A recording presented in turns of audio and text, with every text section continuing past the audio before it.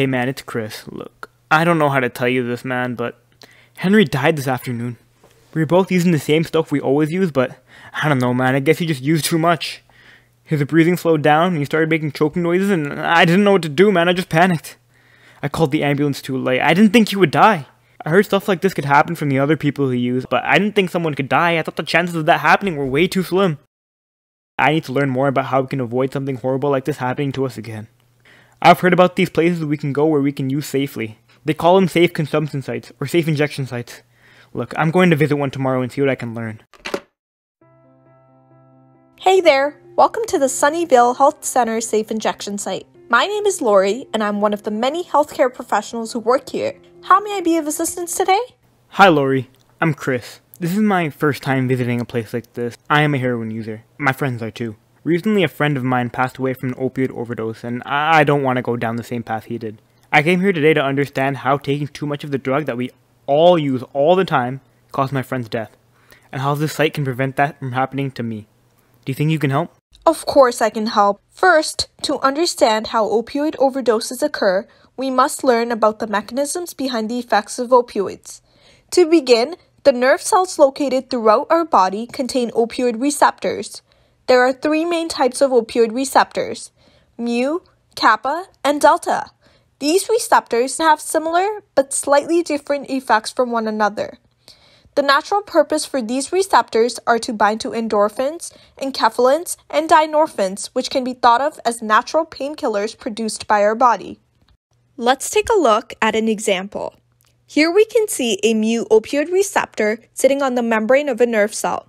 When an opioid binds to the receptor, a series of steps occur which ultimately result in a reduction in cyclic AMP and hyperpolarization of the nerve cell.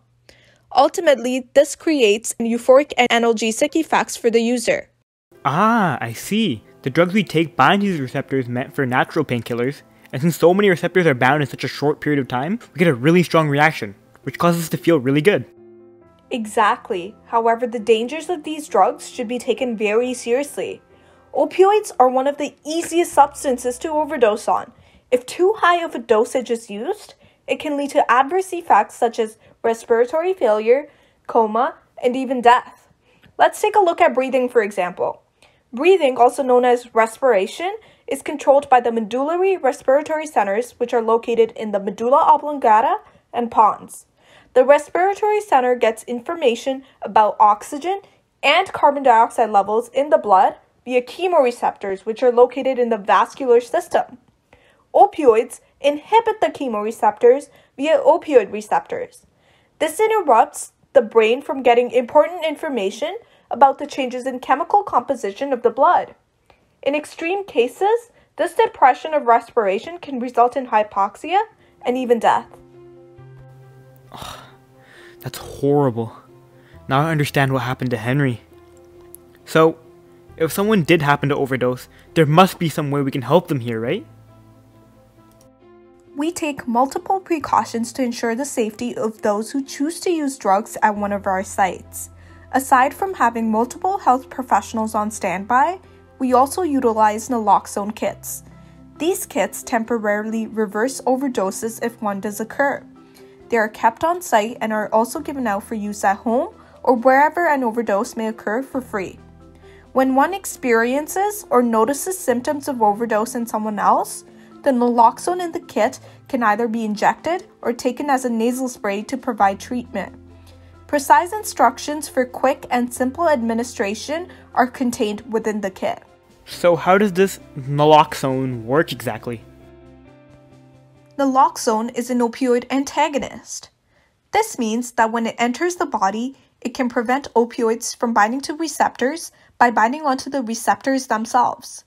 This prevents the opioids from eliciting a response from the body, which may lead to the symptoms of an overdose. Think of our body as an airplane and our opioid receptors as pilot chairs. If we flood our body with opioids, it's as if we're putting a person without their pilot's license in charge of the plane and its responses. This is extremely dangerous to the rest of the passengers on board and may lead to the plane crashing. When we take naloxone, it's as if we're placing experienced pilots on board to take over the pilot chairs and steer the plane in the correct direction safely. This prevents the inexperienced pilots from taking the controls again. One thing to consider is that the effects of naloxone are temporary. If someone is experiencing an overdose, they need to seek immediate medical attention. The naloxone is only meant to buy time for an individual to receive aid. Do you understand? I understand. I'm relieved to hear about the precautions you guys take to prevent any unnecessary loss of life. The next time I think about using, I'll definitely consider visiting a safe injection site. Thank you for answering my questions today. I'm grateful for everything I've been told regarding how overdoses can occur, how serious they are, and what steps I can take to prevent one from taking another life. Thank you.